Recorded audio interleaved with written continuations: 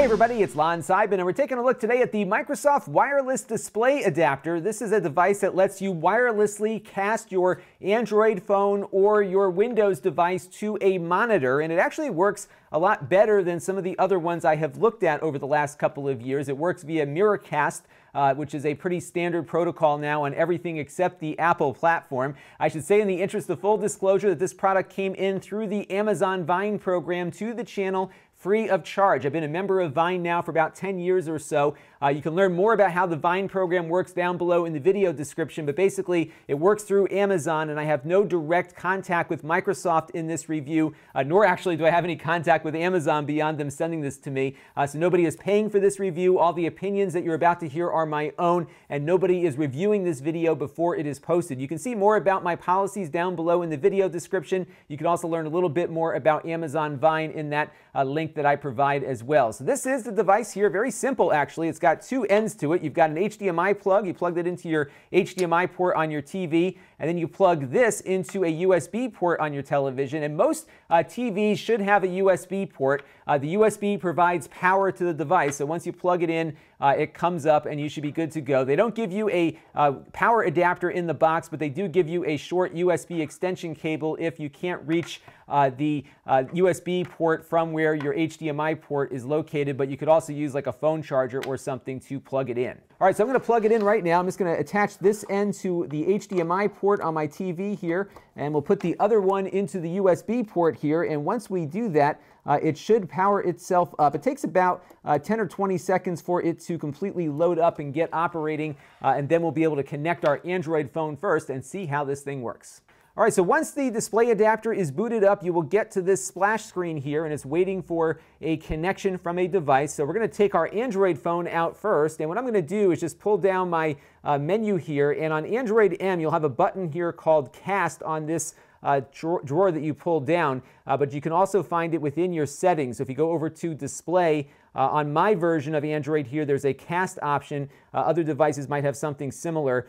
So you go over to that option, select on the display adapter here, and then it will connect up. I'm finding that it's not always consistently connecting though. So sometimes it connects right away. Other times it kind of sits here in limbo like it's doing right now. Sometimes it takes a little bit longer to connect. Eventually you will get it going, but it hasn't been consistent for me with Android nor with Windows for that matter. So it's still acting a little flaky. Maybe they need to do a firmware update or something to get it all working. But one thing that I've noticed is that once it is connected, the latency on it is very good. So you'll hear that the sound is passing through, again, wirelessly from the phone over to the device.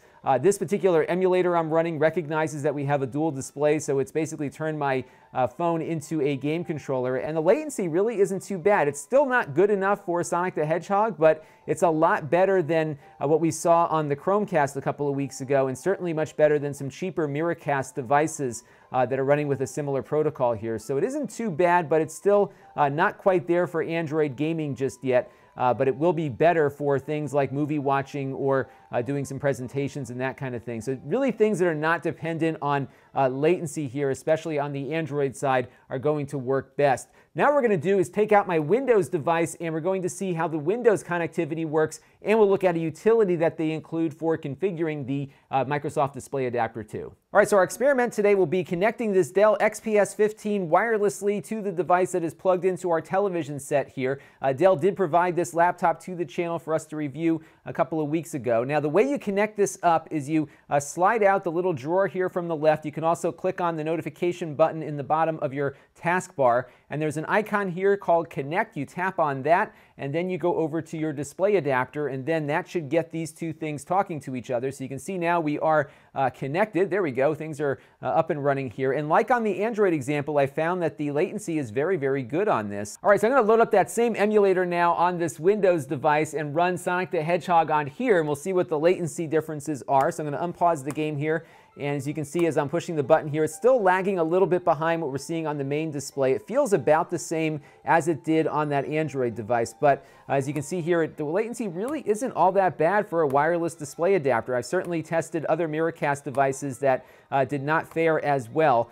So it is really good here, not bad at all, but I'm not going to suggest this to be a gaming mechanism here. I think it's good for displaying PowerPoint presentations and some multimedia and other things, but if you want the best possible gaming experience, you definitely want to use a hard wire to get it in there. There are some HDMI transmitters. We've looked at a couple on the channel actually that have very low latency. They do cost a lot of money, but those might be a better alternative over something like this, which will introduce definitely some lag, but not as much lag as we have seen in the past. Now I want to show you how you can configure it. Of course, you can only configure it on Windows, but we'll take a look and see what kind of options we have for making this thing work. So the Display Adapters app lives in the Windows App Store, so you need Windows 8.1 or better to download that app and make any configuration changes. If you don't have a Windows device to do that with, it will work out of the box, but this will add some additional configuration settings that you might find important. So you may want to find a Windows device if you don't have one. So what you can do when you pop in here is change the name of the device. You can also adjust the language settings, and this is a really important one. This is the Overscan setting. So right now you'll see on my television, I don't see my start menu at the moment, but what I can do is just drag this slider over here and get it to a point where it will change the essentially the zoom of the image here, so the overscan, to a point where I can actually get to my start menu. So this little slider here will move left and right, and I can adjust it just to where I want it to be. So a lot of TVs will have this problem where you connect up and you can't get to your start menu. This will give you the ability to adjust that. I know that's an important feature for a lot of folks. You also have some security settings, so you can lock people out from changing the device settings with a password. So they would have to have a password to get into this app if you want them out of it.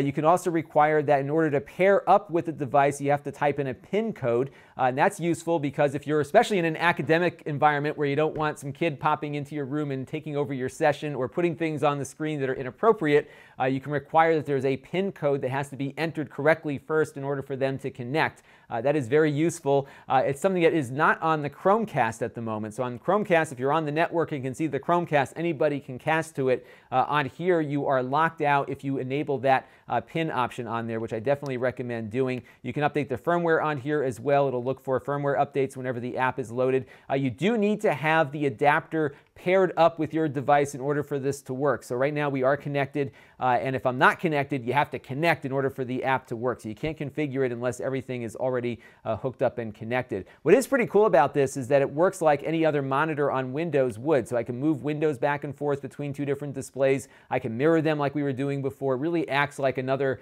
monitor on your system, which is pretty useful. So that is the Microsoft Wireless Display Adapter, the second version, the second coming. It really works quite well. I'm pretty impressed with it, especially how low the latency is between a action that gets performed on your PC and when that action gets translated to the screen. Very little time between those two things. I've seen other adapters where it's a much longer span of time between a button press or a mouse click and something happening on screen. So the latency is very good. Again, still not good for gaming, but very good nonetheless. So they've really made some good improvements here.